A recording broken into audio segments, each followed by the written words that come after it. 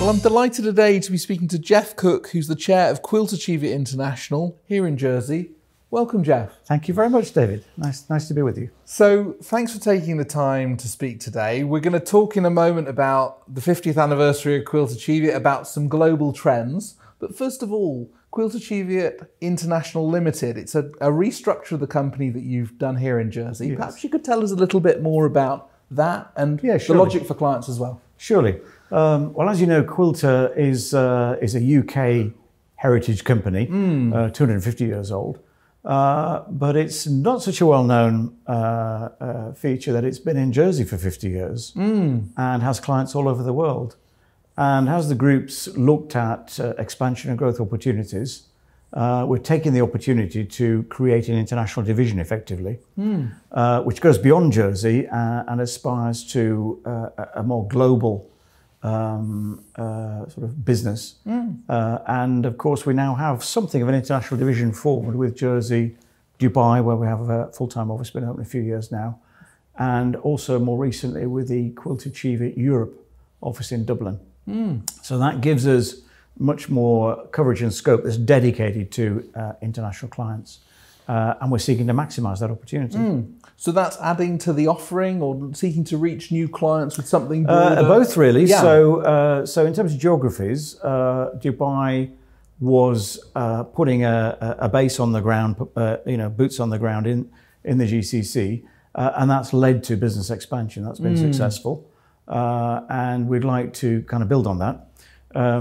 QCE, if I may call it QCE, Quilter Cheviot Europe, was in a way a response to Brexit. European clients, of course, you have your marketing restrictions if you're not within the EU. And of course, Dublin is. Yeah, so like a British expat in Spain. Correct, correct. So I think something like 5.5 million British expats around the world, significant number in Europe.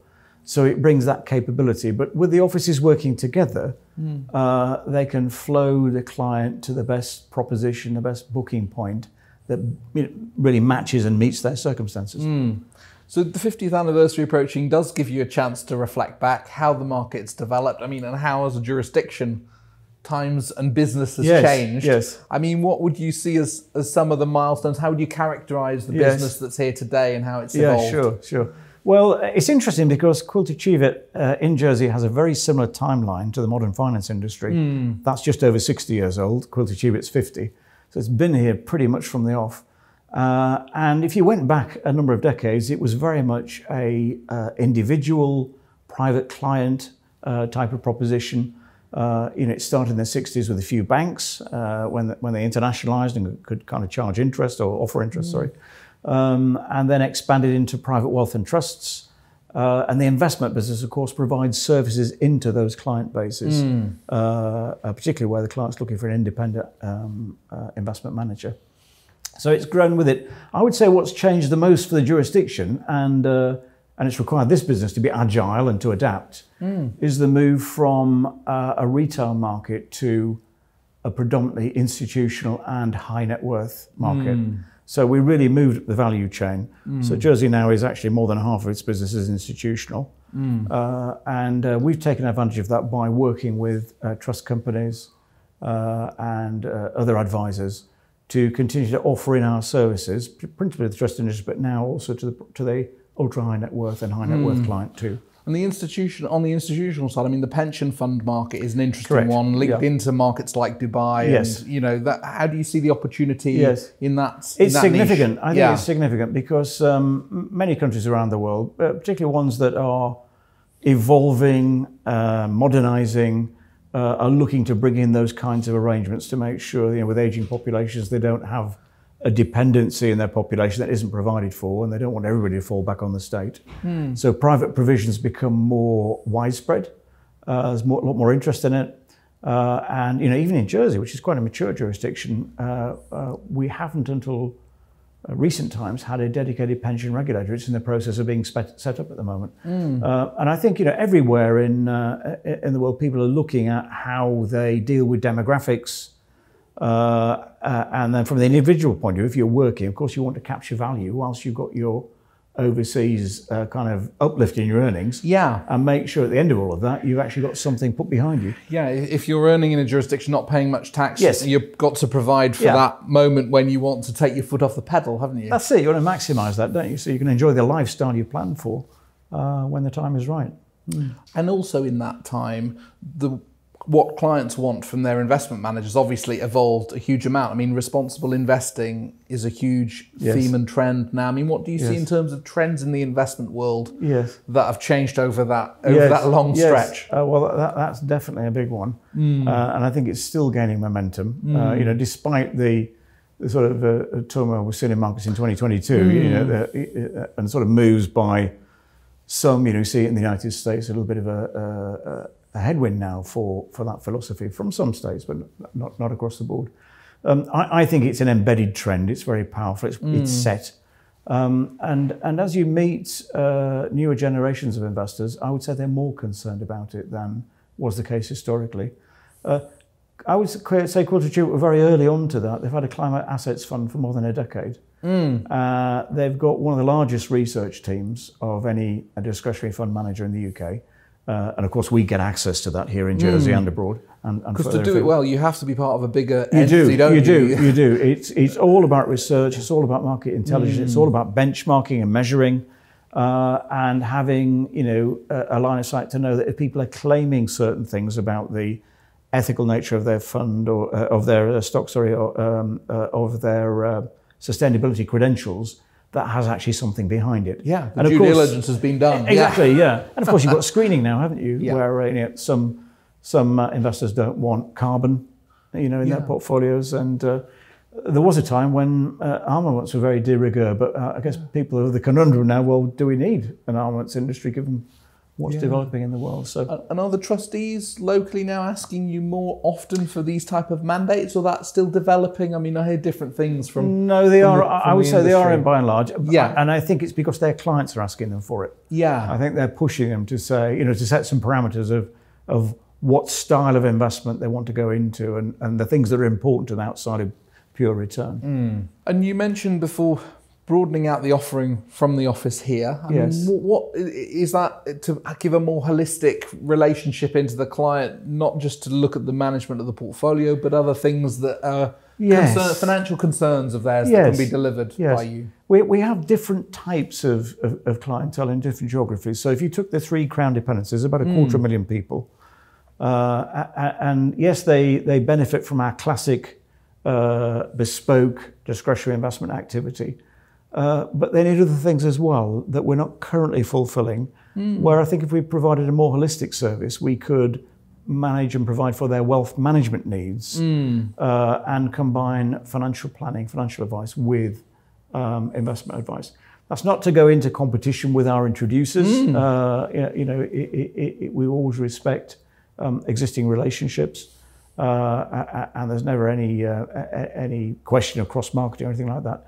But there are some private clients who don't want to deal exclusively through a particular channel and would like to deal with us direct. They kind of ask us to say, well, you've done that investment work for me. Could you sort my pension out? Or how do you think this works in terms of my wider needs? Or I want to make sure this sort of value is protected for my successors. Yeah, looking at their goals and ambitions, isn't it? More holistically than just this portfolio in isolation. And I think that plays into the themes on responsible investing. Isn't it? If you're looking on these longer time horizons, the question naturally arises for broader plans, doesn't it? That's right.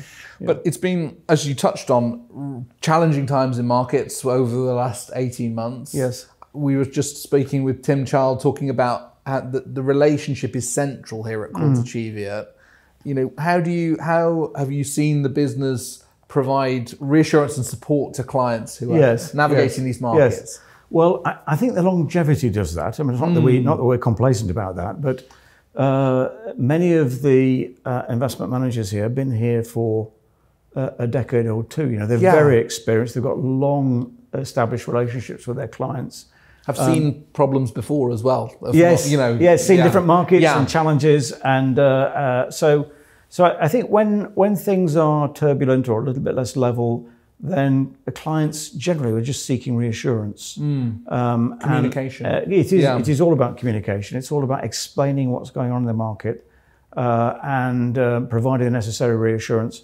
And when you get the opportunity to talk to clients about new investment, shaping that to reflect market circumstances and to deliver the kind of outcomes they're looking for.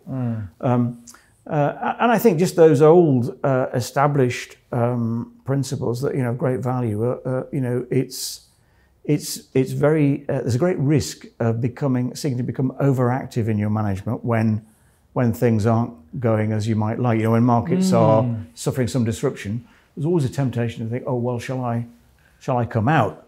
Which is usually the worst possible thing you can do. And this is one of the challenges with technology and information. It is. If it's you're getting pinged a stock price, it can be distracting, isn't it? It can be a great distraction. Yes, and you're getting so much fed through your TV screen and through social media that people absorb a lot of this. And of course, the media quite naturally will have quite impactful headlines, whatever the particular situation is.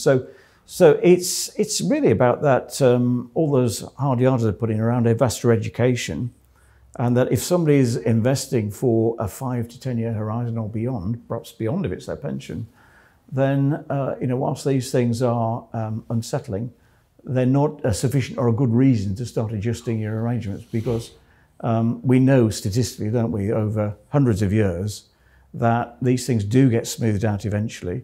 And it's important to kind of keep calm and be measured about things. Easy to say, not so easy to do when you've got all this as a wave of media coming at you. But it's critical, because by and large, if people stay for the long term and keep their heads, they generally will come right on and make good returns. Trying to time markets is extraordinarily difficult, and there's a huge amount of luck involved in it. You're pretty lucky if you get it right. So that consistent message about we reminding people about why they made the investment, their time horizons, when they're likely to actually need some capital back, because if they don't need it back, the best thing to do almost invariably is to ride things out. And the 50th anniversary gives you a chance to pause and reflect how much things have changed. But as you look into the future, what are you excited about in the business? What's coming up that you think you're really most focused on trying to develop here? Right.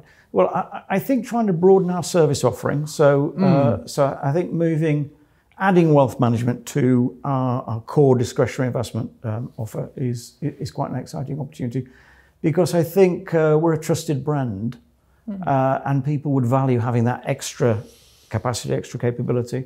Diversifying our offering, we've already, because trying to tailor products and services to some of the newer markets we're in. So we have a Sharia offering now for the Middle East, which I think is tailored to market demand. So it's those kinds of things, that sort of diversification. And then I think also fusing the traditional attraction, which is the person-to-person relationship, the trust that's built on that, with technological delivery, with digital delivery. So the firm as a whole has plans to keep developing its platforms, keep developing its digital delivery and capability. And to fuse those strengths, I think, is quite exciting, really, and make us even stronger and give better service to clients, more immediate service. And what do you see, zooming out, what do you see from a Jersey perspective on the world stage? What do you see the island doing really well and striving and going out into the world to do? It's a stable place, and stable can sound sort of fuddy-duddy and old-fashioned, but it's very much in fashion at the moment. When you get these big dislocations in the world, geopolitical markets, there's inflation, zooming interest rates going through the roof, these sorts of things. It does make people uncertain. And I think they draw comfort from being in a place that has been managing wealth for many, many decades.